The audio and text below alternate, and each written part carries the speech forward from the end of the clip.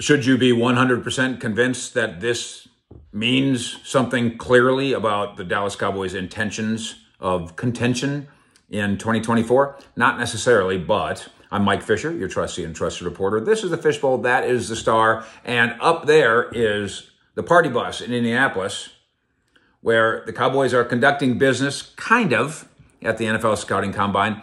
Conducting business and making decisions. Our friend Ian Rappaport, first to note this, end of an era. The Tyron Smith decision is essentially done. Breaking news.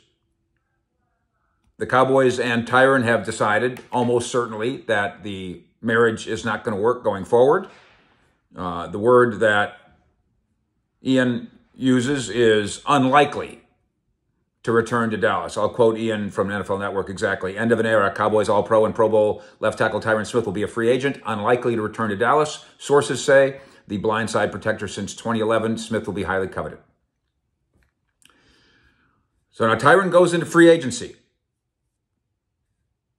after a standout year and kind of a rebound year, certainly health-wise. A decision has to be made now about what to do next around here. And then Tyron has decisions to be made, apparently. I would suspect that he's already kind of made them. I would suspect that his representatives have already gotten a feel for what's out there after getting a feel, if not an offer, from Dallas. Can the Cowboys have the view that even though he was outstanding this last year, given age, injury history, and the rest, maybe expecting more is a bridge too far? That's possible. I'm seeing on social media, everybody, and maybe you too, coming to your conclusions. This means this. This must be that. Can't do any of that without knowing the numbers. We know that when he was on the field last year, I think this is right. I think in 847 offensive snaps, I think he gave up one sack. We also know, and I've talked about this a lot, when you hand the keys to Tyron, there's an inherent risk. You know that, to stretch the metaphor a little bit, he might fumble the keys. He might mismanage the keys, injury-wise. So you're super reliant on this guy, and then he's getting ready to turn 34. And I can understand why the Cowboys would decide to turn the page, but they should not be applauded nor chastised yet until we know the numbers. Let me do it for you this way, as it looks like Tyron will be playing somewhere else in 2024. Let's say the Chiefs offer him $8 million a year, 1 year deal, let's just say, and you offered him $7 million, and he leaves. You're an idiot. You said no to Tyron Smith at a reasonable rate, over $1 million. If, however, the Jets offer him 3 years, $36 million, $25 million guaranteed, and you said, well, no, Tyron, we're thinking more like 1 year, $7 million,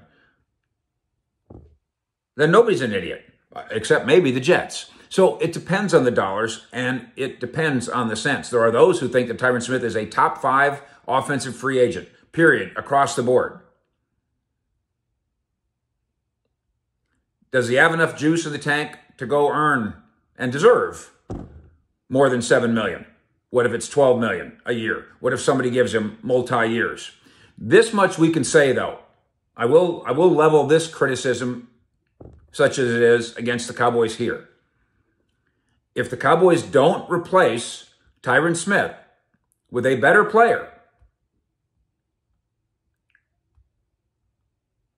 then once again, all in is a joke.